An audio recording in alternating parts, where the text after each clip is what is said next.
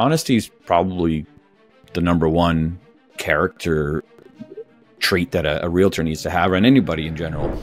Hello everyone and welcome back to Revaluate. On this episode, we discussed extensively the profound impact of government policies and the three-tier approach by the government of Canada in tackling the housing crisis. Joining me once again on this podcast is John Flynn, the principal broker of John Flynn Realty. John is an expert in the realty business and a prominent figure in Ontario's realty. John and I touched on the current housing market prices. We discussed extensively some predictive data sets for future prices as well, and the implication of interest rates and immigration on the government's three-tier problem-solving strategy in Canada. The standard of living has gone down because you're living in basements, apartments for $2,000 a month. Meanwhile, 3 years ago, you could rent a whole house for $2,000. It's like modern day slavery where you're literally just using them for their money to prop up GDP so they'll come spend money, but there is no real future for them here. We also scrutinized whether the market still prioritizes investors over families, and we debated the merits of extended amortization periods in Canada's 2024 budget that was just released. So now you can borrow more money from your retirement and add that to your debt. So again, we're just extending and pretending that people can afford homes by stretching out payments and giving them more debt. All this interest and debt payment is going to slowly suck money out of the economy. There is a whole lot more you're about to find out on this episode. Please don't forget to subscribe to the channel and like this video as well. That will be very helpful for me. I hope you enjoy the conversation.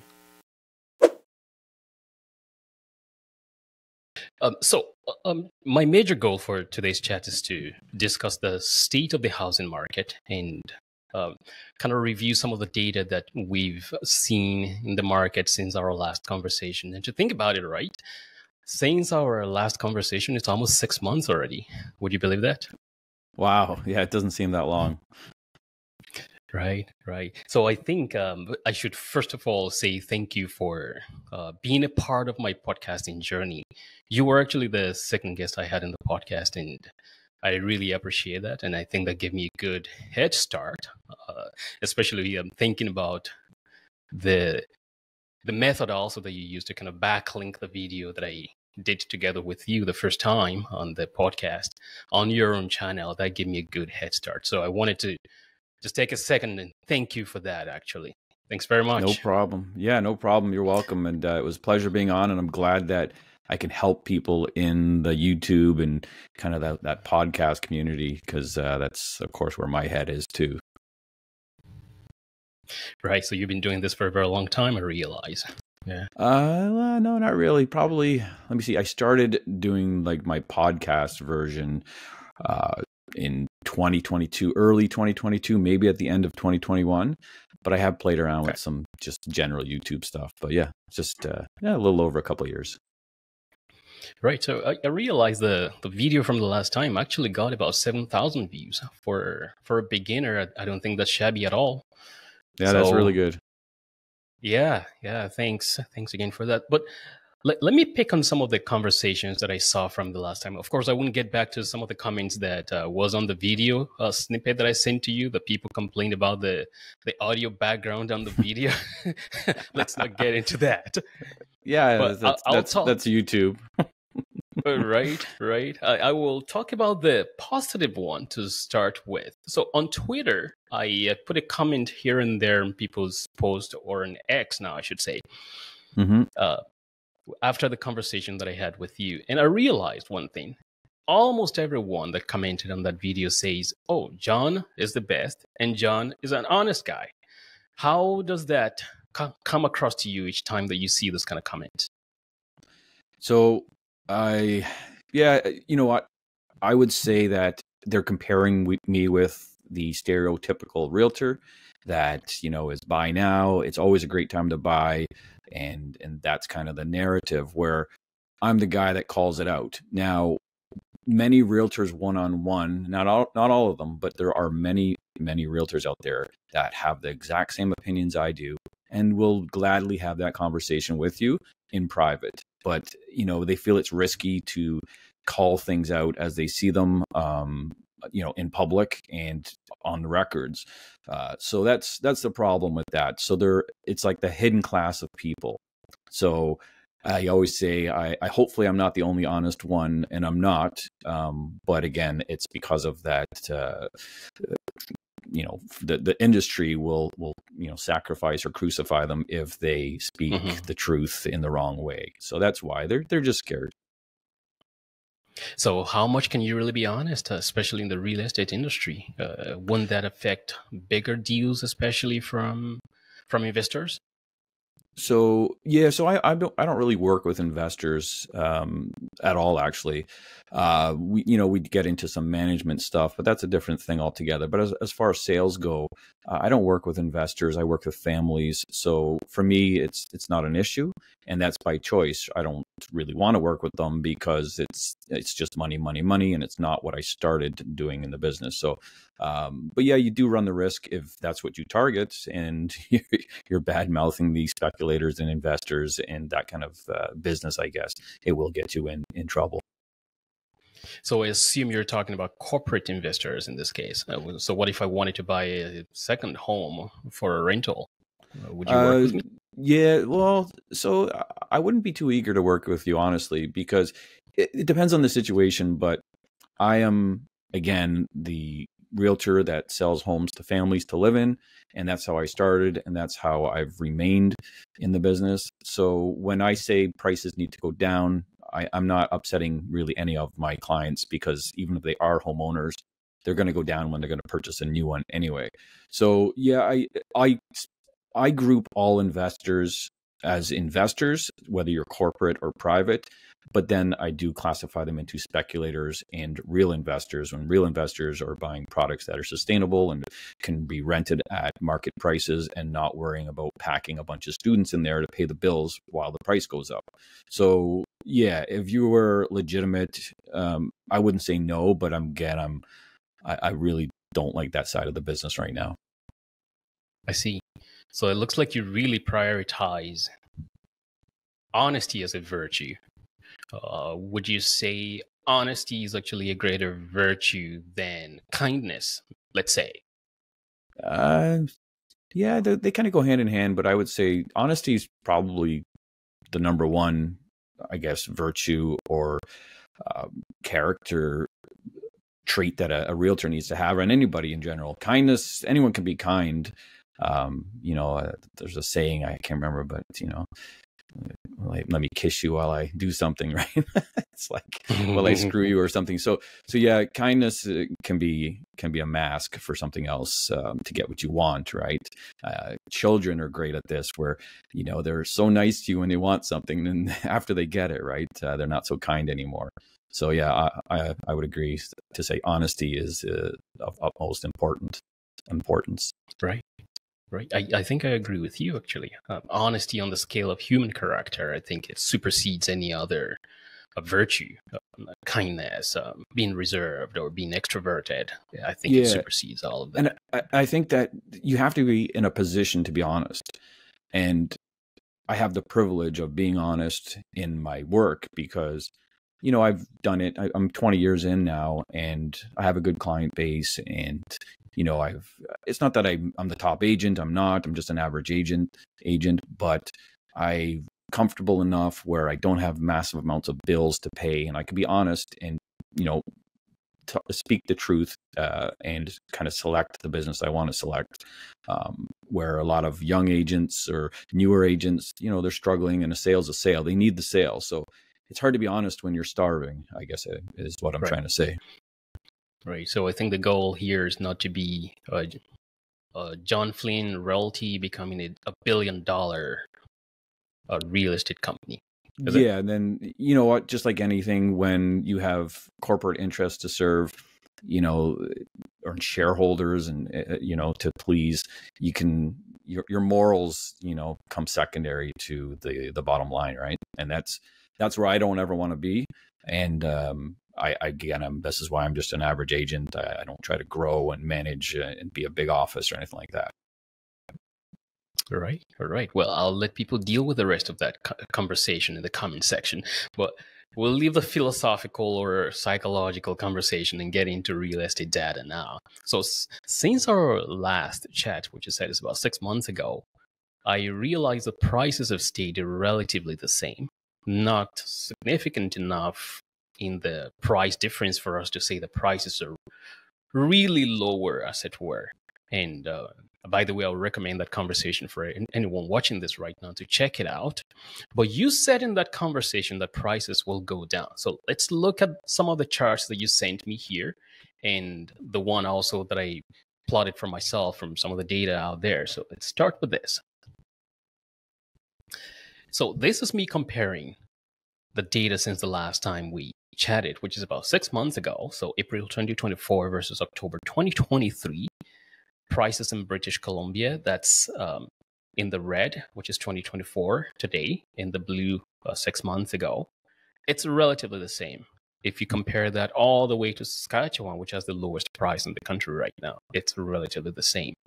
So if you said it was going to drop, the prices were going to drop, are we counting the chicken before they hatch here? What do you think? Yeah, so it's a good point. And of course, my counter argument to that would be we have seasonality involved here, right? So every spring, prices go up. And we actually see some huge price swings in the last, actually since 2017. I was just doing some research today. And in 2017, the prices went up from the beginning, from January to April. They went up $89,000. And then they went down $87,000 the 4 months following that. And in the last few years, we've had the biggest swing up was around, from my memory here, is around $157,000. And that was from 2021 to the peak in 2022. And then after that, we dropped $187,000. So people, and this is where seasonality comes into play. So every year the spring comes and the narrative again is, oh, this is it. You better get into the market and buy now. If you don't buy now, you're going to be left behind and you'll never be able to afford a house. So this is what we're seeing now, especially from October to April right now. So seasonality plays a role, but I have studied the data and over the last few years, and we were seeing some interesting patterns. And these are patterns that people use on stocks, but I don't know if you have them in the charts here today. Yeah, I think we'll get to them in a second. So yeah, right. We'll get to them. So again, I'll leave that there, that this is a seasonal thing right now. And yeah, we'll look at the patterns and the charts in a minute. Right. So would you pass some comment about this chart that you sent me? This is more of since the peak in 2022, I assume?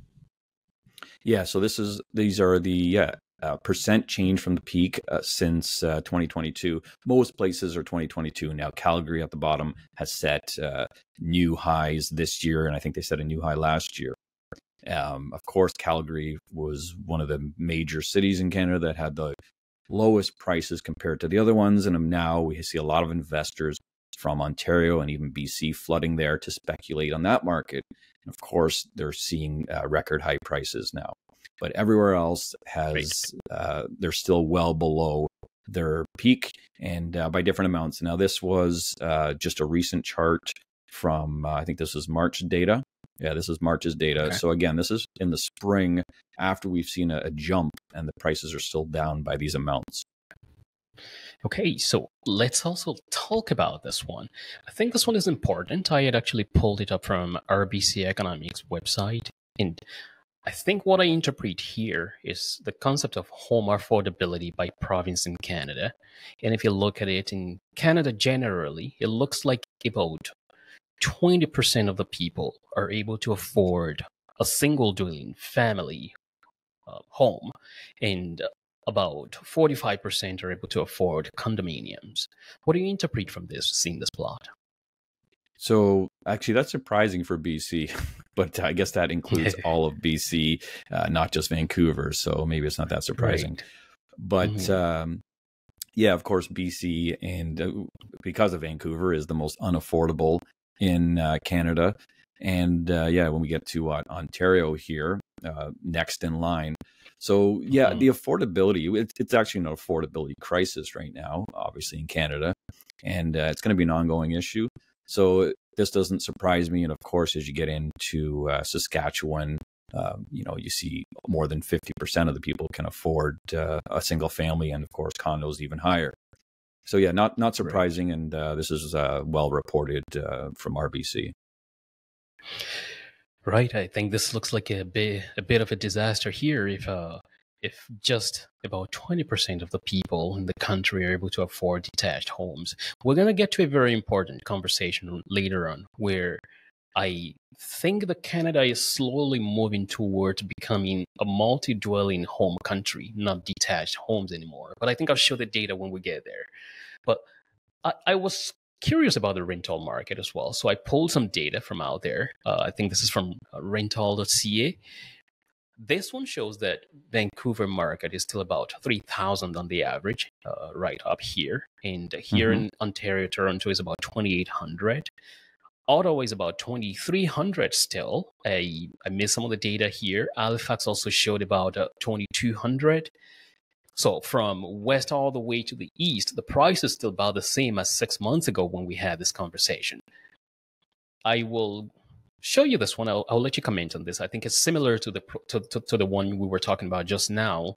The only rental markets that have depreciated over the last 1 year is in British Columbia and as well in Nova Scotia. I will let you pass comments on that in a second.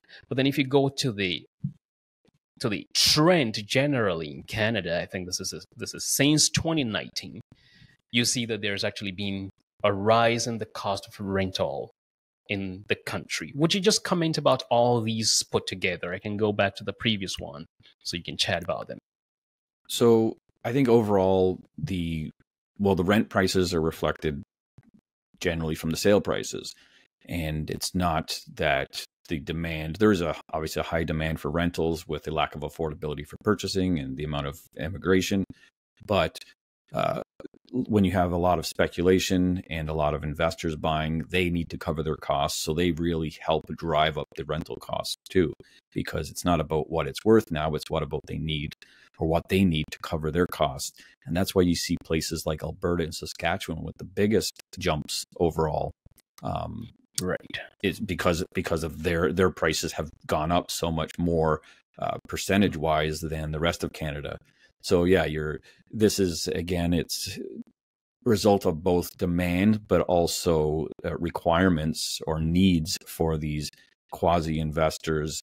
And I call them quasi because these aren't experienced investors. They kind of buy the house and then worry about the rental rate after. So this is why we have a double-edged sword that are driving up rent prices. Yeah, well, whether we like it or not, whether the quasi investors, like you call them, or the bigger investors, I think it's whatever you buy, you're gonna sell at the end of the day, right? People paying high mortgages eventually is going to drive the market price for the rental up as well.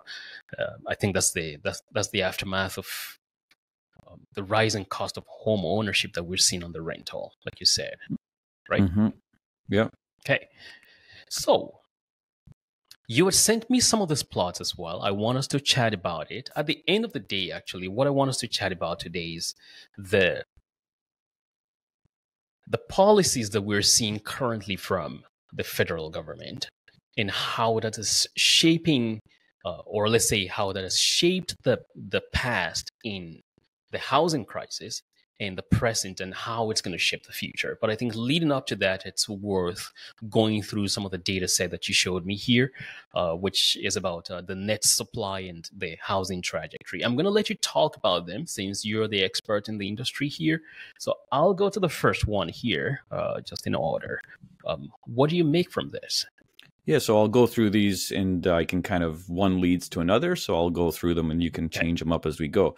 So these are from my estimates. There is no data that this is readily available to take and say, okay, this much is from this source and this much is from this source.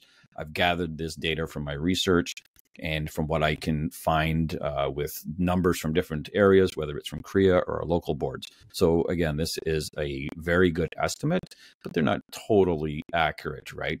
And even when it comes to this, so this first chart here, this is the housing inventory. And I said adjusted because on the MLS part, the green part, a lot of the listings would be canceled and relisted or have been listed in the last 12 months. So I eliminated that to kind of make an adjustment there. So it's not the same listings that are coming up 6 months later because they didn't sell or they were canceled. So ultimately, about 28% of the inventory in Canada, and this is not sales, this is inventory, comes from new home completions. And the remaining 71.8 or 72% comes from the MLS, the resale market. So then we get into the next chart is the sources of inventory, and it shows how it's changed. So the top left there, 2014, of course, you had the one thing, the blue section there is fairly consistent. We have new completions or new homes, and it ranges around the $200,000 or 200,000 unit mark every year, especially in the last 10 to 20 years. We've had 200,000 plus or minus 15,000 or so, depending on the year. So it's a very consistent or a constant number. So that doesn't change, and that's supply. Nobody's taking away from that supply. Then in the red, we have owner occupied, where that, again, that's a net contributor to the market because a lot of, owner occupied, especially in the red here, they're selling a house and they're buying a house. So they're giving inventory, but they're taking it away. So again, it's there's no net new inventory, but they're not taking anything away either. And of course, estate sales and power of attorneys from older people going into homes and passing away, that's fairly consistent, around 5% a year or so. It was actually less back in 2014 by my estimates, and this is from data that I pulled. And of course, you have bank sales and power of sales. They always make up a little bit. It was a lot higher actually back in 2014, and this is data from the Central Bankers Association. And so it was higher back then, and of course it's dropped off. We were near all-time lows recently in the 2023 chart. And then you have the investors. This is not not purchasing, this is the inventory. So we have the inventory at just under 15% back in 2014. And of course, now we're seeing more inventory come from investors because they have bought, and of course they do sell. And now in the future, I'm estimating there's going to be even more, so about 22% as opposed to 15% in 2020 or 2014, and just under 20% in 2023. So the investors, again, they are kind of like the swing, and this is just them adding inventory.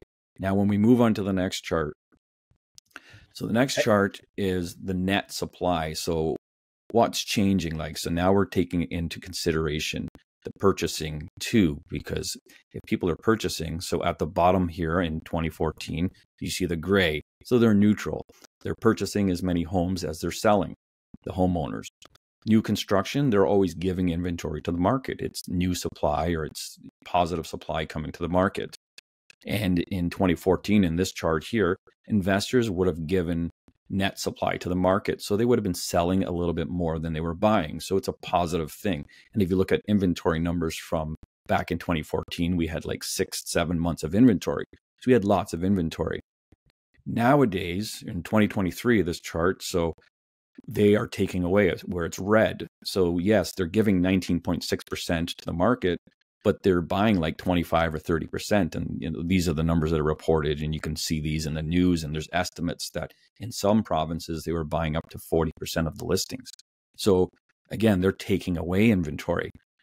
Now, I estimate that as the financial markets change and financial conditions change and interest rates, of course, they will start to add. So going to the next chart, 2023, comparing it to 2025, once those things change, they will be neutral. So they'll be selling as many units as they'll be buying. Right now, I believe they're still buying a little bit more, but it's pretty close to neutral.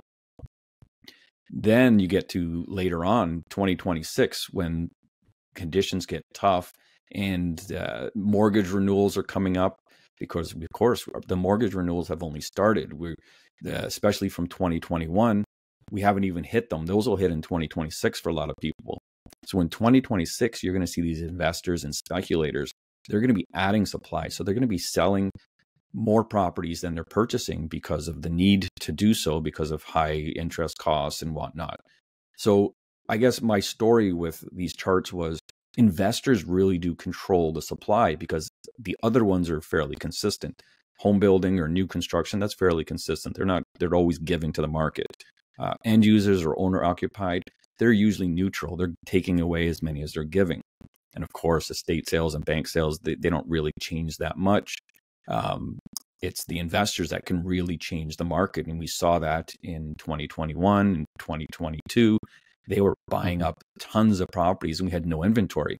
So, and it wasn't end users. I've always made this claim. It's always been the speculative purchasing and the investors.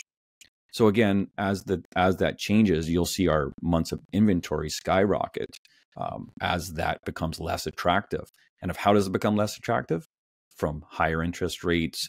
Maybe if the government can build these 3D printed homes or what, I don't have much faith in that. But even without that, we're going to see more inventory come. We're already seeing it, right, from the investors, that will continue to increase. So I hope that explains my charts and the kind of theory behind it. Right. I think that makes it clearer, actually, to me. I was trying to make sense of it, but I just thought, okay, I'm going to let you do it while we're doing this conversation. But I think the major thing you're saying here is that the speculation about interest rates going up or staying the level where it is right now is what is going to cause more inventory to be in the market. Is that correct?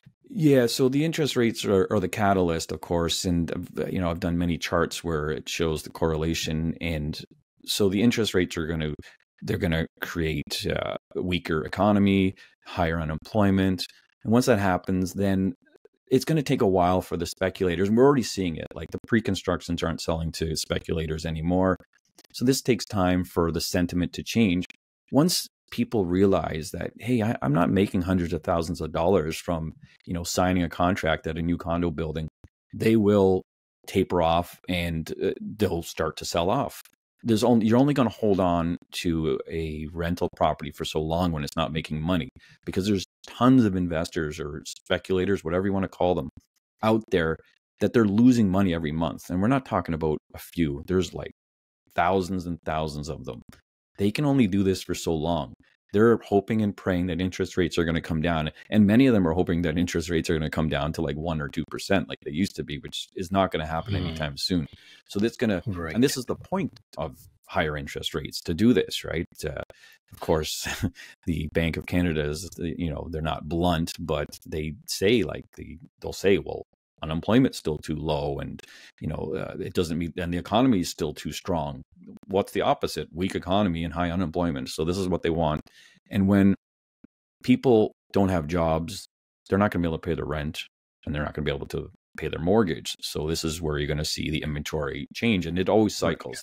The economy cycles and the market cycle like this. And anyone that says house prices will never come down, well, the only way they're never going to come down is if we never have another recession and higher unemployment. So if that never happens, sure, they're going to be right. The prices will never come down. But the chances of unemployment never going up and the recession never happening again are pretty slim. Like it happens, right? It's part of life. So. Right, but there's also been a mixed messaging from the Bank of Canada of late, right? I think the last announcement held interest rate steady, but there was a signal that possibly in the next announcement, I think that's going to be in June, that there might be a cut in interest rate. I think, wouldn't that set us back by a few miles again, you think? So, yeah, so one of the things, again, I've done in a chart before, and is, when interest rates start to fall, it's because the economy is doing so bad that they need to cut them. Now, last year, they made the mistake of pausing too soon, and the market took off in the spring. This year, again, the market did well in February, very well, because, the real estate market, because they were calling for cuts. They were calling for cuts in I think April now. They were saying they're going to cut, and they keep pushing it back. And of course, the US keeps pushing it back. So the reason they're going to cut is because they have to. not to reward speculators and increase prices. If they see prices go up, they'll just start increasing interest rates again. And of course, inflation came in today; it's still 2.9%.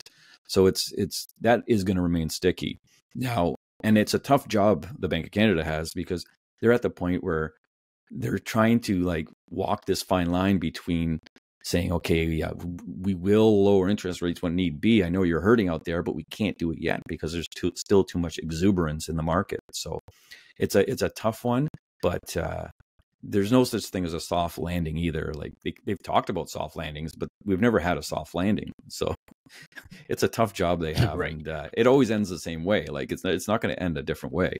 So I guess, this time will be different is what people say, but it's never different when it comes to recessions.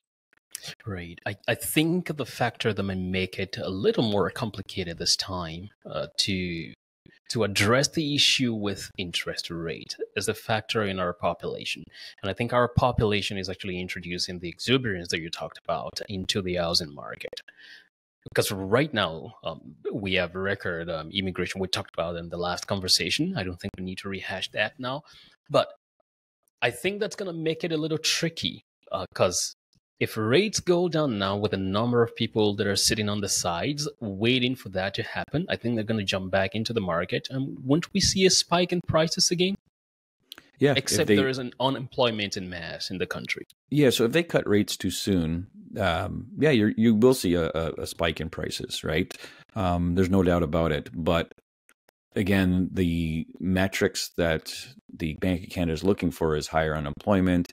And so you're going to see it's going to happen around the same time when they're going to start cutting rates, and not too many people are going to be thinking about making money off of real estate at that point, because we will be in economic turmoil of some kind. Maybe it'll be a mild recession, but and that's what a lot of people tell me, like, once they cut rates, prices are going to go up. Well, that doesn't change affordability, because if you have a lower rate but a higher price, you're paying the same as you were now. So why wouldn't people just buy now with a higher rate and a lower price if it is considered lower compared to what it will be in the future? Another argument people would say to me is, if prices go down, real estate prices, well, investors are just going to buy them up then. And so I always say, just like they were buying up Bitcoin when it was $16,000 US, like nobody wanted to touch it because you're like, it's going to go lower. Right. So and just like if you look at in the fall, so you could have bought a house when we talked last time for $50,000 to $75,000 less than you could buy it now, and nobody was buying them. The sales were very low, but of course the spring comes and people start buying them, and it's like you could have just saved money, and now you're paying $50,000 or $75,000 more. So yeah, when nobody wants them, or it's the opposite, people are not going to be buying up these houses when they're cheap. They're going to be scared that they're going to go lower. Right. I think as a pitfall for most inexperienced investors, the big corporations, I think they understand that principle better. I think buy when the market is low, sell when it's high. Yeah. But I think for a lot of inexperienced investors, like you mentioned in the housing industry, that's what we've been seeing, that right now when the prices are about $50,000 more, that's when a lot of people are buying compared to, say, a few months or a year back that they could have bought the same homes. But I think it's just a matter of waiting and see how this is going to pan out. So let's transition into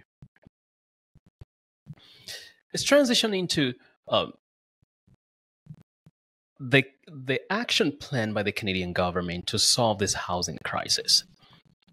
So you had shared with me a link, and the link is where it's from Infrastructure Canada. That's where they're talking about the comprehensive guide and the efforts of this administration to tackle the housing crisis. So let's look at that. There's a 3-tier approach. The first one is building more homes, and the second is making it easier to rent or to own a home, and the third is helping Canadians who can't afford a home. We'll try to unpack it one by one. There's a lot of points under each one of those headings, but I think we'll focus on the first one, and then we see where that leads us. So under the first heading, building more homes, I am going to let you chat about it. You are the expert in this case. Maybe if there's not enough time to chat through everything, you can pick some of the best and just some of the worst in your own perception about this approach by the government, and let's see where that takes us. Okay, so making the math work from home builders. So I'll make this very simple because I did a pretty comprehensive review of this earlier today because it was something, and I said, after I read through it, I said, you know what, I need to separate this because there's a lot of politics in this, for one. But well, the whole thing's politics. Today's the budget day, and the confidence in the government and all the rest of that. But I said, what matters to me and to my clients? I sell homes, and whether the people are buying them or selling them, this is who I work with, and I work with families. So of course, I filtered through it. By the time I got down to the end of the first section, so building more homes, most of the building more homes and all the first sections, I forget how many sections there are in it, it was all to do with apartment units and rental housing. So making the math work for home builders, it's talking about, you have it right there. So this is building more apartments and more rental units, right. Low cost, whatever. We need them. Of course we need them. That's great.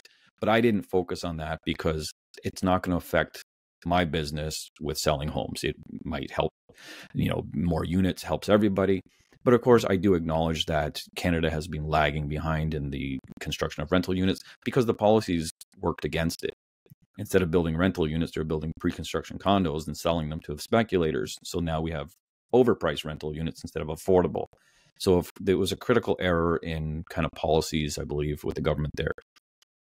The things that only affected my clients or the people I want to work with, not that I want to work with, but I do work with, home buyers, was the new technologies. So this whole section was the new technologies to build homes faster and more affordably. And that was where I focused on. And it was talking about modular construction and 3D printing homes. And I've actually seen you can 3D print homes, and you can look on YouTube at things. And it's pretty cool. Now it's still expensive to do, but it is another tool. With regards to like prefabricated or built homes that are built in factories, I did something this week. I think I talked about it on one of my YouTube channel or YouTube videos, or it was on Twitter or X. But I got some great feedback. And you got to remember, to build these homes, you have to still pay people to build them. You have to ship the materials twice, once to the factory, and then you have to ship the completed product in sections or in a whole piece to the construction site. You still need a foundation. You still need the land. You still need the servicing. You still need the development fees. So, and people said it's actually more expensive to build.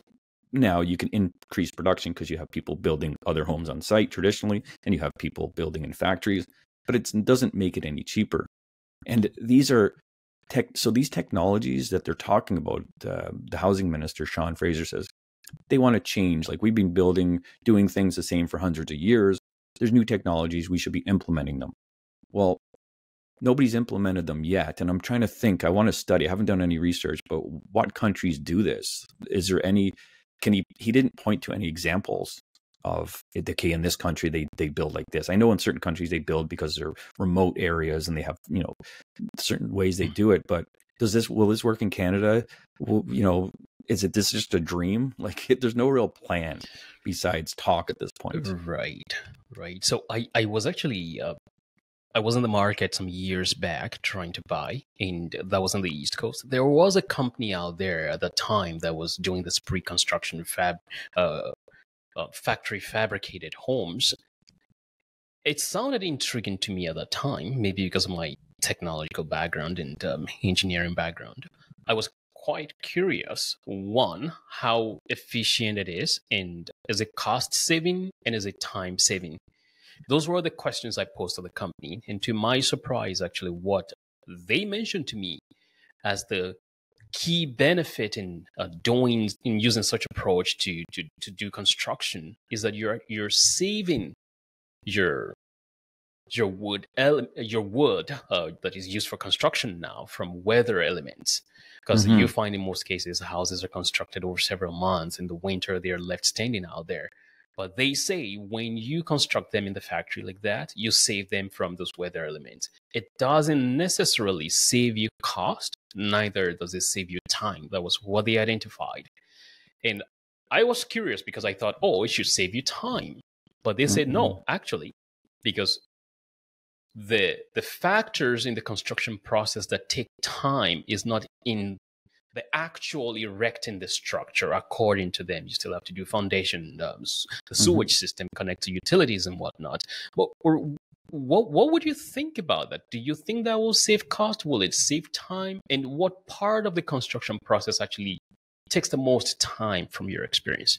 So I don't think it'll save cost, and from my preliminary conversations and research, it won't. So that's kind of here nor there at this point. That's the consensus, and it just makes sense that it wouldn't save cost. Time, it would add to capacity. I think that, so again, you have people building traditional, homes, and then you have factories building this. So capacity, yes, I believe that you'll be able to build more homes. Now, when it comes to the rest of the, again, servicing and lots and pouring concrete, now they already build homes too quick. So, and it's kind of like counter, productive to what we're talking about here. But when you pour a foundation, you're supposed to let that thing cure for like 6 to 12 months. I can't remember. I'm sure someone might correct us in the comments, but it's not a month. It's not 2 weeks. Like they pour concrete and they just start building on it like a month later. And a month's a long time. You're supposed to let that concrete cure and harden, because that's when it strengthens, right? Adding, it's not going to cut time, but it will add capacity. So yes, you should be able to get more homes built in a quicker amount of time by having these different sources of building, right? So yeah, it's definitely not cost, though. I'd like to see the technology and how you can cut costs, because even the 3D printing, which is fascinating, but it uses concrete. And concrete's like the most expensive part of a house when you're looking at single items, of the construction of a house. Like my sister built a house, and the first one she built, the foundation was $40,000. The next one was $100,000. So concrete and cement costs have skyrocketed, and they've remained, because those are world markets that are dealing with those, right? So when you're building a whole house from concrete, just think of the cost, right? Right. And interestingly, we don't build the whole house with concrete out here in Canada. I think unfortunately, where it comes from, that's the case. Right? Yeah, that's another thing. Our quality, like we build them from wood. Where, in my country, I come from Ireland. They're block houses. They're so solid. Like, right. The big bad wolf's not going to blow them over like our stick houses in Canada. So. Right. So let me take you back a few steps here to some of these policies by the government. You identify that the summary of this is the fact that there's going to be a lot of multi-dwelling homes. And to nobody's surprise, I think it's the investors that are going to grab most of those homes, and they're the ones investing in those right now. And to also crown that, the investors are going to be the ones getting most of this aids and the money that is being poured through the budgets now into this. So the support is not necessarily going to go to the middle class or to homeowners. It's going to be to investors in this case. And, I actually put this text into ChatGPT. I was curious what ChatGPT was going to say about the summary. And I was surprised, actually, this is exactly what you said. It says, Canada is going to be building a lot of multi-dwelling homes.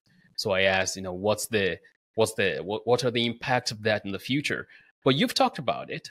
So just to do a quick summary here, for making the math work, the summary is to build more homes, but build them in multi-unit dwellings. There's going to be other factors that they mentioned here, like expanding the removal of federal taxes and whatnot, launching Canada Build, a Team Canada approach to building affordable homes for middle class, and all of that. My question to you is, are we kissing detached homes goodbye in Canada slowly? Well, they're going to be a luxury item the way things are going. And it's, it's a combination of, I guess, the cost of construction, but it's also the land. So it's just not, it doesn't make sense to build 1,000 square foot home anymore, which, you know, this is what we need to build 1,000 or square foot homes. People don't need 2,000 or 2,500 square foot homes for the most part, detached. They need, you know, 1,000 to 1,500 square foot, but land's so expensive, or because that's another speculative item, that it wouldn't make sense to buy a big piece of land and subdivide it and build 1,000 square foot homes like they used to. Now, this is the problem. So, but again, the speculators and the investors have driven the market. So the builders have been catering to them. They said, we don't care. Give us a 3-bedroom. We don't care if it's a townhouse or whatever. I want it for the cheapest price, and I want to collect the most amount of rent, or I want to make the most amount of money when I resell it. So the builders haven't been building for end users, because we would have lots of detached in the suburbs in my city. But now we always see as townhomes. People don't want townhomes in my city. Like they want detached, but it's where the market's gone. And, but again, the people, the end users need to take that back. And another argument they say it all the time. They say, look, the builders, if it wasn't for speculators, they wouldn't have built these homes. And I understand their point, but if it wasn't for speculators, then they wouldn't be building all these townhomes. We need some townhomes, but now it's just like all townhomes everywhere I look. If the end users really, controlled the demand, the builders would have to build what the end users want. And whether you're renting or you're buying, in my area, you want a detached home. You don't want a townhouse, right? You'll settle for a townhouse, but you don't want one. Yeah, I think those are things that we used to see in cosmopolitan cities, not in mid-sized cities or in the suburbs like your own area. Not even in a place like Ottawa do I think we necessarily need as many townhomes as we've seen. I asked you this question the last time, so I think you talked about it extensively about townhomes, and your response was quite surprising to me at first when I said, how do you make sense of this? And you say, it makes sense. And you say that's because those homes were not being built for people like you and I. They were that's okay. Now I remember. Primarily, that was right. Like they were being built for investors. And I would recommend that anybody watching this should check that out. Also, I think that's a very good response you gave there. So I think we're on the verge of losing most of detached homes in Canada, and I think that's a sad story for families, really. And that means we're gonna have crowded neighborhoods, because that's what you find with townhomes and plenty of condominiums, especially now that they're building townhomes, and some of them have secondary units in the basement and they're for rental purposes. The streets are packed with cars, and I think it's just it's not an interesting thing to see in a lot of places, especially in a place like this in Ottawa, right? Yeah, correct. And you're seeing, again, you said their places are packed with cars. And I just had a call or a message from a client today, and he's going to be looking for a rental, and he saw this place and it was a basement. And yeah, it was a newer house, but it said it didn't come with parking. He said, John, are you sure it doesn't come with parking? I said, well, probably not, because it's a basement and the driveway's taken. So, and again, this is fine when you live in a city with great public transportation, but my city doesn't have that. Like you'll be standing there in the freezing cold waiting for a bus for half an hour. And, it'll take you 20 minutes to get to the bus stop. So we're set up for driving, not for public transport in my area anyway. So I'm certain you're enjoying this interview right now, and you can't wait to get back into it.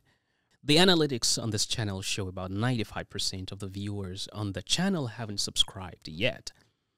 So you do me a favor by clicking the subscribe button right now. Then I'll keep my promise to continually improve on the quality of the conversations that are produced on this channel every time. So please click the subscribe button right now, and let's get back into the conversation. Let's go to the next conversation here, and that's Canada in a bubble. The last time we were able to show that we were right in the I forgot which zone we were in the bubble stage in the last conversation. I think I recommend that people check that out.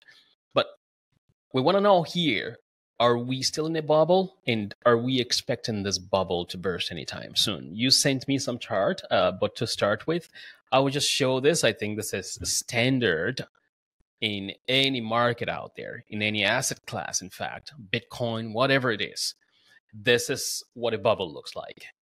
You've talked about this extensively in your videos, so I don't know if we want to rehash that right now. I think I'll just recommend people check out some of your previous videos that you worked on. I'll just make one quick comment on it. So Okay. I'll say that you need to, so the top there where the bull trap and denial phase is, because we haven't reached the fear yet, obviously. That needs to be stretched out, right? So that, because it's a lot, it looks like a very short time frame there, but it's a long time frame in a housing market, especially. So that's all I'll say about that. So. Right, and I think the next data actually shows that. I pulled this up from this website that I quoted out there, and it's just showing from 2022 up until now. I think what you're talking about, that bull trap will be right around here, but it's stretched from the peak compared to the previous chart. That's what you're talking about. Is that correct? Yep. Okay. So I will go to your own chart because I think you have more to say about those. How would you describe the market relative to what we're seeing here? So it's again the number one comment or argument I guess I get on my patterns that I like to pull up, because I've had there's a head and shoulders prior to this. You can see it there on the chart, which is a bearish pattern. Yes. People say, well, you can't compare this to stock market analysis, and I said, yes, you can, because it's been commoditized, the market, and financialized, and this is what happens. We go through this speculative zones or these speculative times where the reason these peaks are there is not because of end users buying homes, it's because of investors and speculators. So right now, these were predictions based on where prices will go, right? So of course, this was done in February, but our March would be where that dotted line or the dashed line comes up to hit the top of that pennant. We're probably pretty much there, because I just redid it today because Korea's data just came out to support this. So this is a bearish pennant, and you look at any stock analysis, when you're in the pennant, we came from a high point in 2022 there, and what makes us bearish is we came from a high point, and now we created this pennant here, and it's going to break to the downside because it came from the upside. So given that, that's a signal or a flag there that says, this is the way the market will go based on this pattern. So, and we can move on to the next one. If you're ready, and it's just a different scenario. So the next one is the double top, and that's if prices went up in March, they, like I said in the last chart, and if they keep going up, which they probably will again in April, they might, the national average price will go up just a little bit more again, and we'll be at that double top. And a double top is well known to be a bearish pattern, and it breaks to the downside after that. So just another pattern to back up a scenario that could play out, and most likely will, because I don't see prices not going in this general direction, especially in the spring market. Right. Okay, so let's take a look at the last one you sent me here. And the flag, and these are all just general, like people can research these, and these are, again, just patterns, basic stock trading patterns where you look for these and you kind of make assumptions based off of these. And there's no bullish ones, right? These are all bearish. So the bearish flag is, again, it creates a flag, right? It's two parallel lines from, and then the flagpole coming from the top, and it breaks to the downside. And that would be if prices continue to rise, higher than last year, higher than the peak last year. They go higher than that, then we would get a flag pattern. And of course, the potential to break to the downside is a lot greater than it would be to the upside. Right. I think that's probably the last one there. So if things really align the way they sound in my mind right now, it looks like Canada is headed toward a similar scenario to the 2008 reset that they had in the United States. We didn't really have that in Canada. I was in Canada in 2008, but Canada escaped that market crash in 2008. So it looks like we're headed to something similar to that. Do you think? So and I think that was, we were lucky, but I think it gave us this sense of invincibility that our banking system is so sound, and it's just So we kind of have this feeling that we're untouchable. But if you look at like all the the factors involved, ours are worse, like the household debt and the mortgage debt. It's like way worse than the States had it. So yeah, Sure. I would see that we would play out something similar to that. And this is like not just picking an easy one and saying like, yeah, okay, we're going to play, but like there's other real estate resets or crashes in history, and they always play out the same. And so again, all I'm saying is, 9 times out of 10, this is what happens. And I'm just supporting that theory. And if the opposite is, well, no, this time is different and we're not going to end up like every other real estate correction. Well, I say we are going to end up like every other real estate correction, because there's a reason why they play out the way they do. Right. And again, it's not just based on an assumption that it's going to happen, but it's based on, rising interest rates, because interest rates started to rise before then, and higher unemployment and speculative purchasing, just like in the late 80s in Canada was the same thing. In the late 80s, we had a bull market and a housing bubble, and it took 10 years after for it to recover. But again, there was a lot of speculation in the 80s prior to that crash. So this is just everything. There's nothing in this one. The only thing people add, well, we didn't have as high immigration back then. That's the only wild card that people keep playing on, that they think this immigration is going to support, how high house prices and, I guess avoid a recession, because we have all these, and this is why they increased immigration, is to help prop up GDP, mind you, but it's not going to be enough. It's just a temporary Band-Aid that's might take a little bit longer, an extra 6 months or a year for it to play out. Maybe get the government to the next election, right? Could be that too. So Right. So speaking about some of the things you mentioned here, the current state where Canada has found itself, especially among the G7 nations, I think it's quite a precarious state. We talked about this in the last conversation, and I'm just going to pull up some chart here. I pulled them up from different websites, and I'll just get your reaction to them in a second here.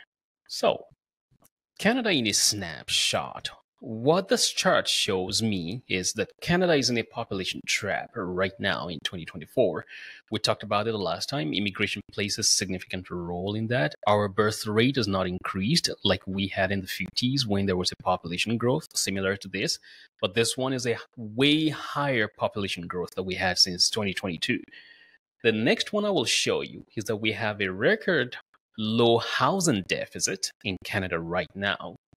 And this has been going on for a while, but I think we fell really low this year, much more. The next one I will show you is that the standard of living in Canada has been on a decline rapidly compared to the United States. This has also been going on for a while, since 2020, where we kind of squared out here. But since that time, we've been declining compared to the States. So our recovery since COVID is not actually compared to the States, for instance. And I would say our economy significantly depends on the state more than any other surrounding nations around the United States. Let me show you this final one. Is this the final one? Maybe not. So right now, compared to the US also, our GDP is getting poorer by the day. The next one also shows that we have labor productivity that is on the decline in Canada. Those are actual, factual data out there. There's a lot more, but I think I'll just stop it there. Or actually, let me mention this one. So this one I find very interesting, that the RCMP warns that Canadians will likely protest if they find out how poor they are. I think that's actually a kind of oxymoron in my mind, because it's like saying we actually don't know how poor we are right now in Canada.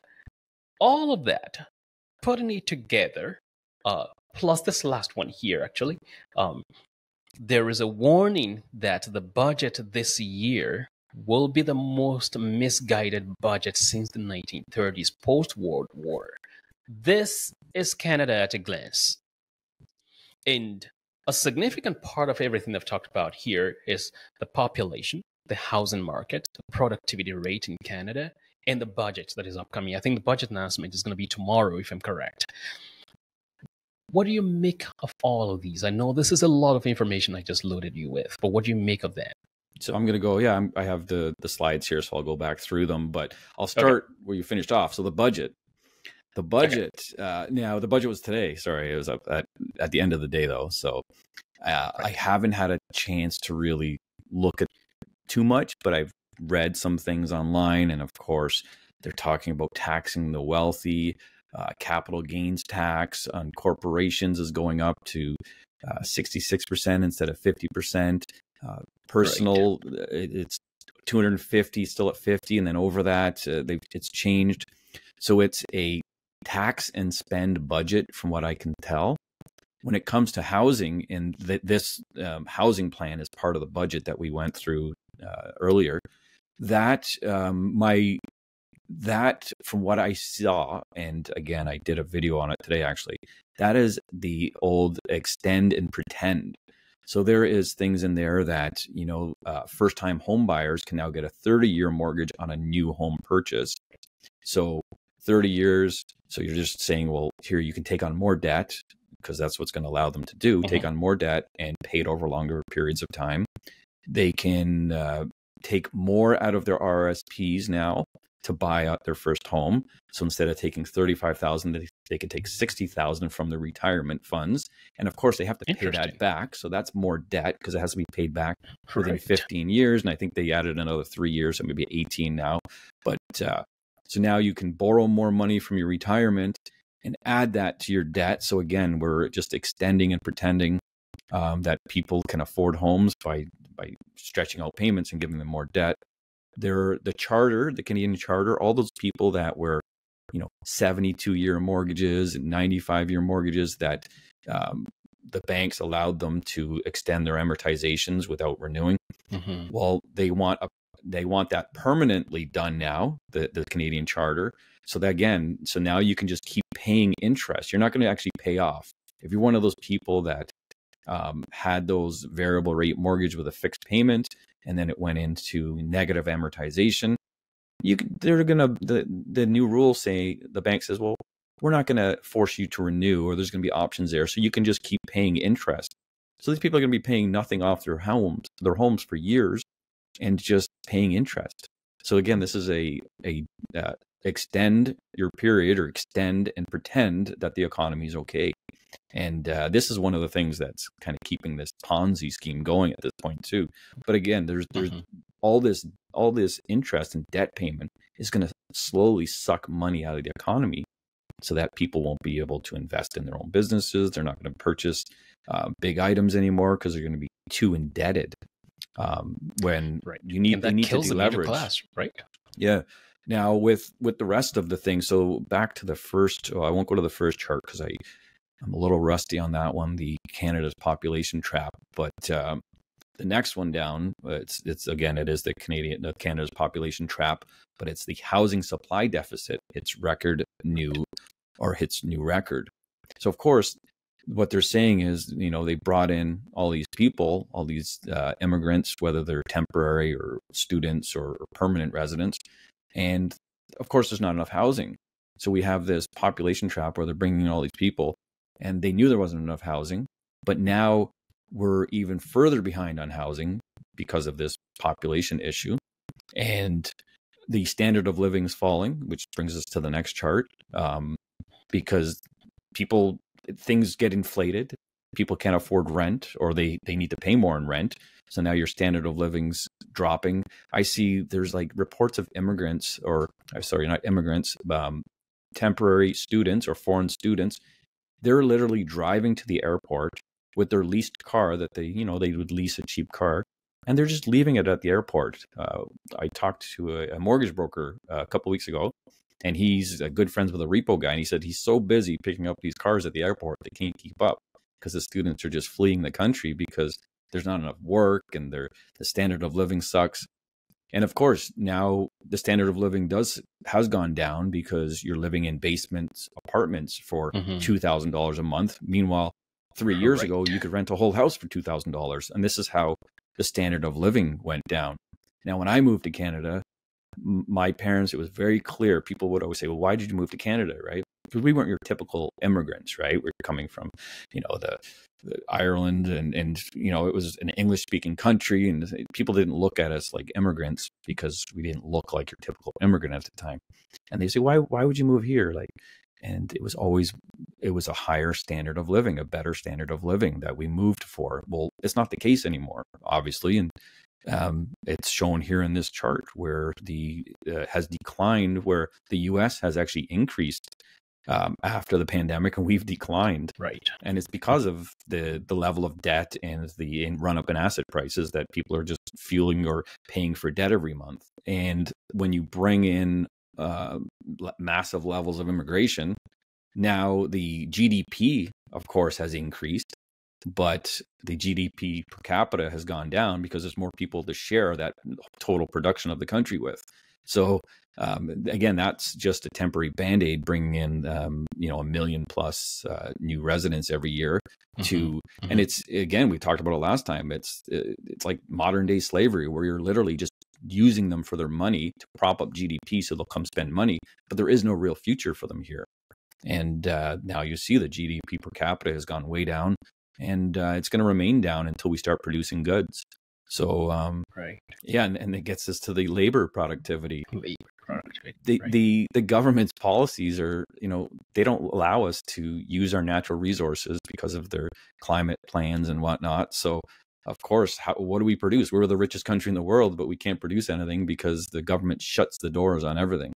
So, and yeah, like nothing is environmentally friendly. Like even solar panels, they have to be produced somewhere in factories and use mining to get the materials.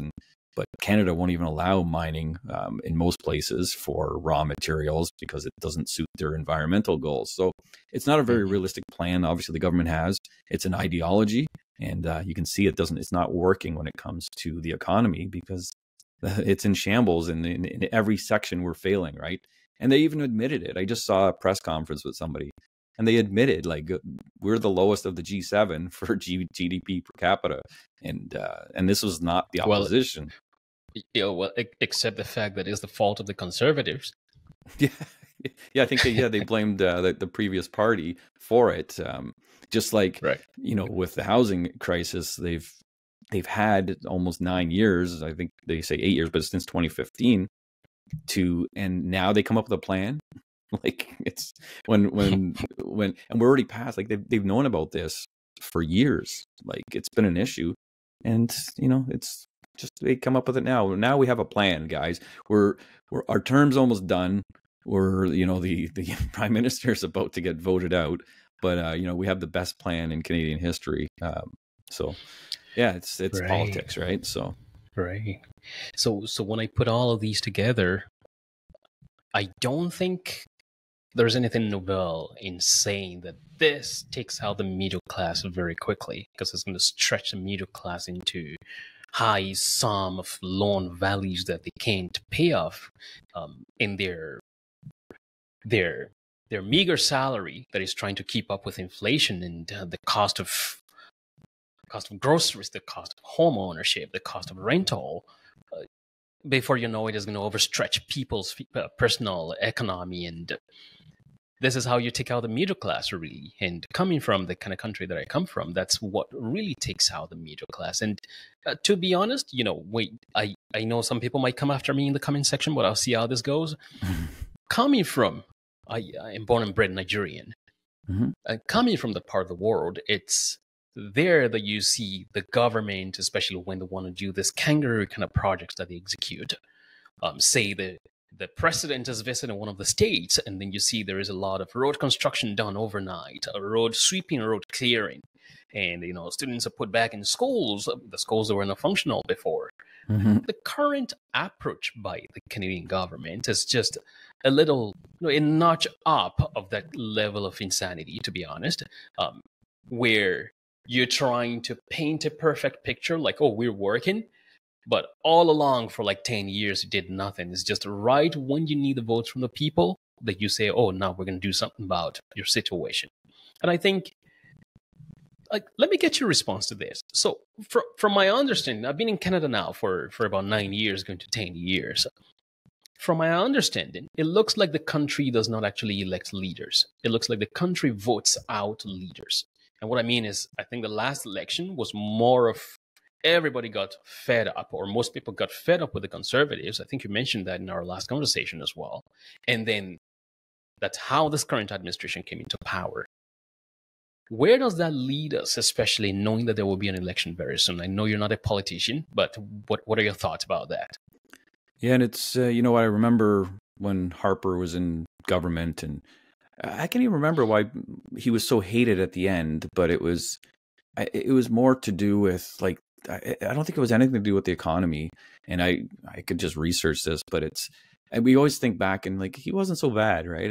I think it was more of the ideology and you know, his old school ways, of the conservative ways, where we wanted to move forward into this more modern country. And I was even on board with the more modern, you know, prime minister. And I didn't vote for him, thankfully, so you can't blame me.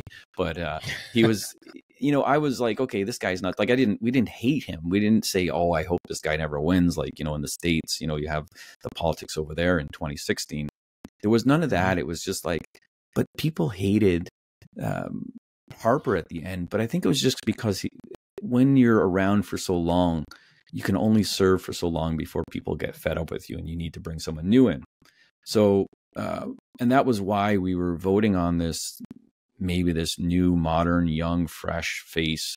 And, but, you know, we look back and maybe it wasn't so bad, right? And Trudeau was great in the first few years. Like, people loved him. And, you know, I don't know what he actually did for the country, but he said some nice things. But then he just started going too extreme and too far left, right? Where, you know, it can only go so far. And now we're seeing people have given up on those hopes of, you know, his social things that he was doing, you know, equality and you know, reparations or not reparations, you know, with all this stuff he did for, you know, Indigenous people. And this is all great and well needed, but, you know, that's a part of the equation. But he didn't fulfill even those. When you talk about fresh drinking water, like he promised in all these communities, he didn't actually do those, but he talks about them. He talks a big talk. And when it comes to the economy, he's the worst. Like, he's probably the worst prime minister in Canadian history. So I think that people voted with their hearts instead of with their brains when it comes to Trudeau. And because he is a good politician, right? He says the right things. He knows how to pull at your heartstrings and get the votes. And he got a lot of those female votes and the 905 soccer moms, whatever they call them, right? So and it's great. Like, the liberal kind of agenda, it's a good, you know, thing for society. And somebody said something the other day about, you know, the liberals, they put their foot on the accelerator, while the conservatives, they have their foot on the brake, right? And that's where you want to move forward, and you want to move forward into this modern country. You do it with him, but there was no real plan for the economy, because the economy was fine. He didn't have to talk about the economy. He had to talk about climate change and whatever other social issues he had to talk about. I think legalizing marijuana, maybe, or something, and medically assisted suicide or something. These were the platform, the kind of things he ran on, because money wasn't an issue. But when money and housing becomes an issue, people don't care about those other social issues now. They're sick of them. They're like, you know what? Right? I'm starving and I got nowhere to live. I couldn't care less who's equal and who's not at this point. Like, I got to take care of myself, right? And this is where we're at. And it's sad that we got to this point, but this is what they've created. And charity can only go so far. And this is, it looks like it's ended in Canada right now. Right. And I think this is a point where, as much as possible, people need to begin to make up their mind to what really matters to them. And I'll get your reaction to this question as well. People need to get to the point that they decide what really matters to them in every election. And it's also in this kind of situation that we realize that every level of leadership in the country matters. No matter how much we want to overlook it or overestimate it, they really matter. The choices we make or the choices we don't make, they really matter. But let me get your thoughts. So this is 2024. And I've been asking these questions to people I've been talking to on the podcast behind the scenes, but I think I want to start asking people actually while on the podcast. There's a lot of conversations out there now, probably way more than ever before. I think right now, a platform like YouTube for you and I, right? You can sit and toss a mic on the desk and you can have a good conversation and people out there can see it compared to even 10, 20 years ago, right? The platform wasn't there. There's a whole lot of conversations, but I think more and more in me trying to analyze modern society and some of the challenges that are peculiar to this to modern society, I realize in spite of all the conversations out there, there's still the weakness in the way people make choices still. And I've been asking this. How can you pull conversations together to actually make an impact? Elections are going to be around the corner in a matter of months now. But how can conversations actually matter in the minds of people such that we're not waiting for another election to be called, or like in the United States, you're waiting for the next 4 years to vote out the incumbent? But are people actually powerless in the 4 years while the term is ongoing? What should people really derive from meaningful conversations? What do you think about that? Yeah, that's a good question. It's almost like you feel powerless in between elections, and You do? with the example here now, the opposition in Canada, they've really focused on what Canadians want, and they've done great, and you can see in the polls they focused on housing. And people want housing and jobs, right? And finally, the government caught on, and now they're focusing on housing because it was always climate change. And again, if you have to ask somebody, do you care about feeding your family, or do you care about climate change that you may or may not have an impact on? I think the answer is going to be pretty clear. So when it comes to, like when you're in between election cycles, what do you do? Well, you have to speak up. You have to call your MPs. You have to maybe protest. When things get really bad, you see protests break out. And I say this quite often when people say, well, prices are just going to keep going up. And I say, if prices even stay the same, let alone go up, you're going to see civil unrest and civil disobedience, because people can only take so much. And every day that passes, less people can afford a home right now in Canada, and more people, younger people, are entering that home buying phase that can't afford a home, and they've given up hope. So why would people work? Why would people do what they're supposed to do, right? Because that's what people say. It kills productivity, yes. Yeah, you've done, and they always say it, you've done what you're supposed to do. You went to school, or you got a career, or whatever the case may be. You should be able to afford a home. And even they say it in that housing plan, in the first paragraphs before they get into those 3 sections. They talk about young Canadians work hard. They should be able to afford a home. They shouldn't be spending any more than 30% of their income on a home.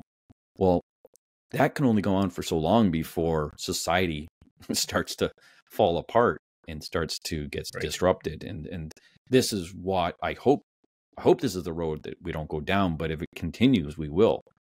So the only other option is to make housing affordable, not more unaffordable, right? So hopefully we don't see that extreme, but I wouldn't put it out of the realm of possibilities. But we need to speak up, have a voice in whatever way you can. Use the social media. This is what I do. I put it out there all the time. And again, no realtors say this, but today I put out something about, I see 2017 prices in Canada's future, right? And people love that because it gives them hope. And when they have and that I can spread hope. And again, I back it up with the charts. You didn't see it on the charts we looked at today, but in my latest video today I just made, I have predictions that easily show that we could be at 2017 prices, and people would take 2017 prices any day right now. In January 2023, the average price in Canada was $612,000. In all of Canada, the average house price $612,000. That was in January 2023. In March 2017, the average price of a house was $559,000. So that's what, $53,000 difference. And that, so that people don't realize how close we were just over a year ago to those prices. And we had no recession and we had low unemployment at that point. So yeah, I think that, yeah, you gotta know that, good always prevails. I'm a big believer in that. Whether you're religious or not, it doesn't matter. It's good. There is evil out there. We have evil forces, and greed is one of those forces that can be evil, and it is evil. It's depending on what religion you are, but it's in one of those sins. So greed is an evil force, but good will prevail, and I believe that people will realize this and think, you know what, something's not right here. When their kids can't afford a home, right? It's okay that people say, well, I'm happy my house is $1 million now, and I say, well, not what about when your kids or your grandkids want to buy a home? Are you going to be happy? Because why do you need your home to be worth $1 million for? Are you selling it and taking the cash or something? Like, it doesn't matter.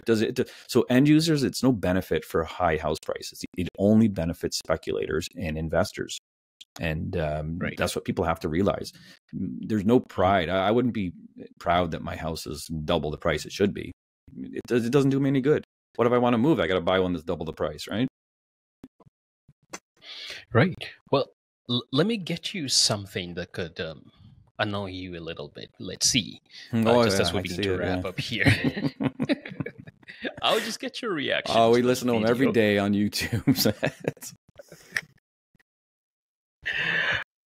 Okay, so let me get your reaction to this. If you're renting right now, you're going to want to hear this. Our upcoming budget is going to make renting fairer. That means making sure you can see what previous tenants of your apartment paid so you can negotiate a fair deal.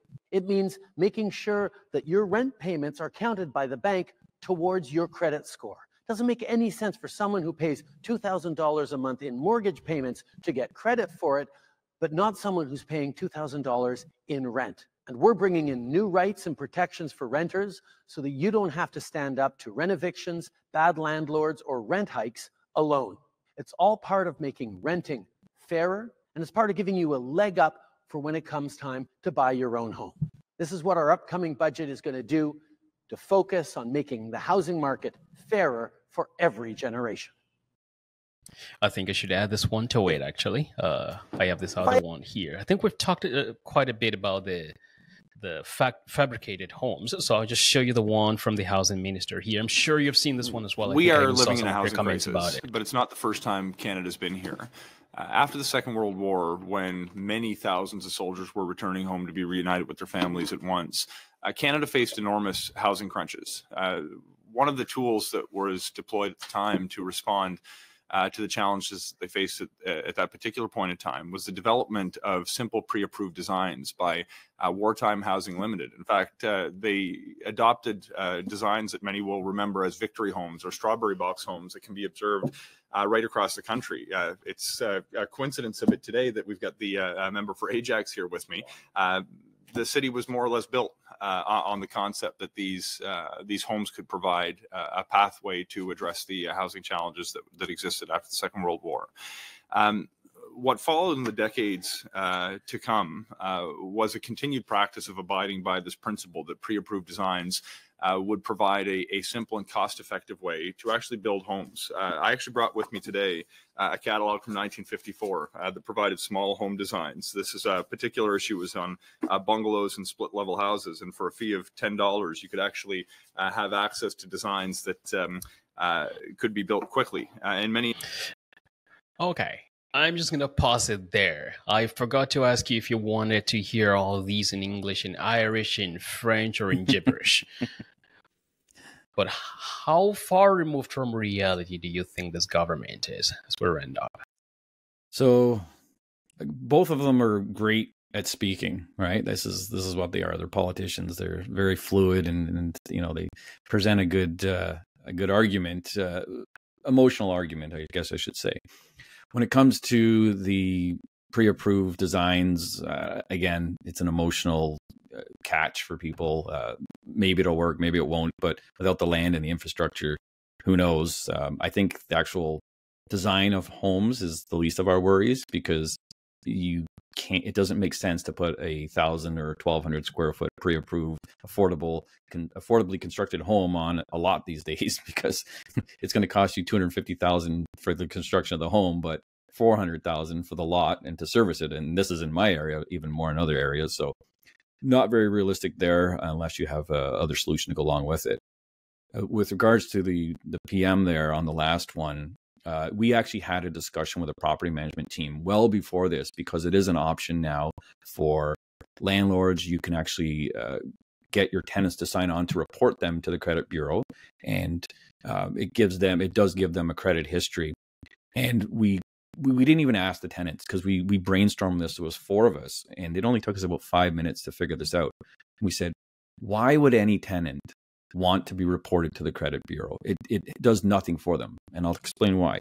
A tenant with good credit history, they don't need to be reported. Why would you want someone else reporting you? You have good credit history, you have an 800 credit score, whatever the case may be. Who cares if somebody else says you're paying a bill? You don't need to be reported. So tenants with bad credit, they don't want to be reported. They're not right. So they wouldn't sign on. So we say that. So no one's gonna. This is useless for most people. Like, I'm sure it might help a couple people, but in general, it's useless. And we talk about rent payments and the history of the rent payments. That is just nonsense. That's like saying, how much did you buy your house for? And I want to know the history. Well, you do know the history, and you know, okay, house prices were a lot cheaper, years ago. Well, what does it matter? You're looking at today's value, or the market value. So that's nonsense. It's the biggest nonsense I've heard. Now, the one thing, and I thought about this today, and I when he's talking, and it's very interesting, and this is the thing I took away from it. And you have to listen to the wording and get past all the emotional BS that these politicians are spewing. It used to be, with Trudeau, it was, equity and inclusion and rights and all this stuff. He has literally gone to fair now. This is called the fair housing and the fair policy, and fairer. He's saying it. And fair is not equal. Okay. We're not talking about having equal opportunities this was the messaging, right? And I agree with the equality and the equal opportunities and all the rest of this, but we've been downgraded to fair, and fair is not equal. Fair just means I'm treating you fair. Yeah, you're going to live in a tiny home or a shipping container, but I'm going to treat you fair while you're applying and living in it, and it's going to be a fair deal. I'm not going to rip you off for it. So the messaging is very weak, and we've been downgraded to this fair. And we used to say it to our kids. Well, they say, Mom, that's not fair. And we'd say, well, fair is not equal. Just because your brother got a new bicycle, it doesn't mean equally you get a new bicycle. Maybe you got rollerblades. This is what's fair for you is not equal, right? So we've really took the messaging down, or he has taken the messaging down a good few levels now, to just treating people fair instead of treating people equal.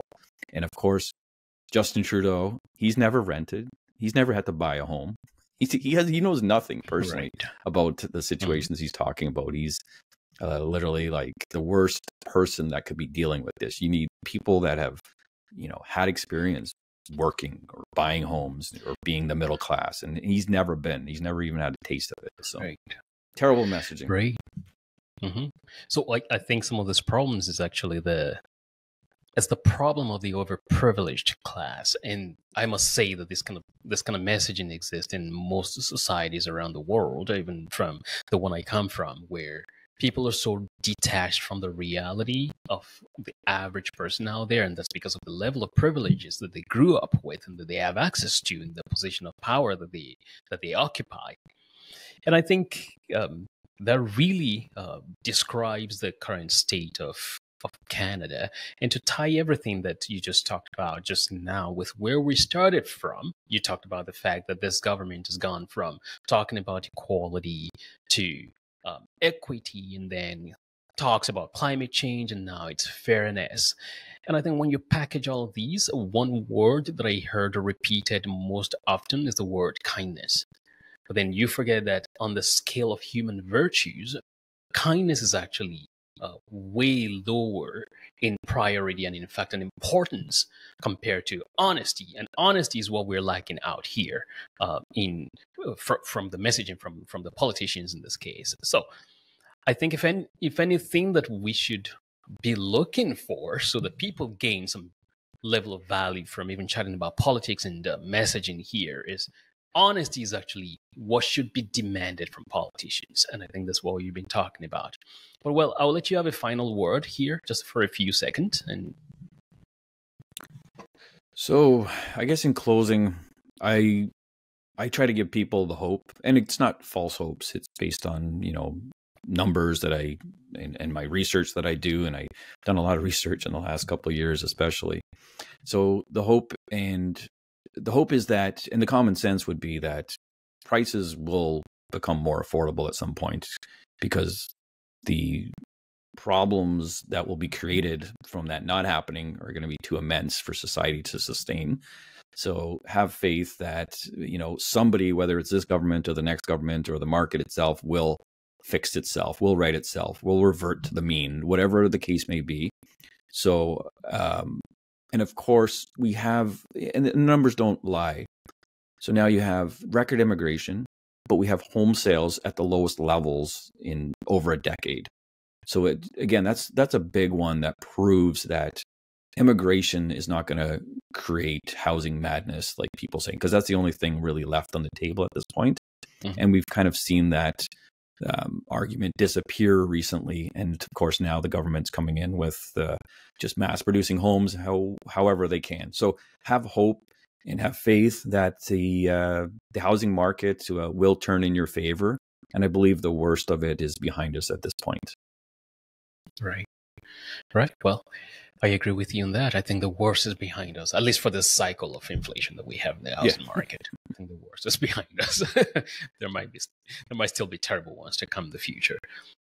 Yeah, but thank you very much, John. Thank you for taking the time to sit down with me again, this time doing a very late night conversation out here in the Eastern Standard Time. And thank you for your contribution to all the topics that we've chatted through, and hopefully get to come back together again and have some possibly more interesting and more positive things to talk about than the ones we chatted through today.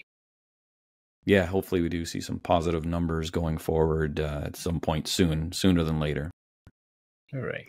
So thank you very much, John.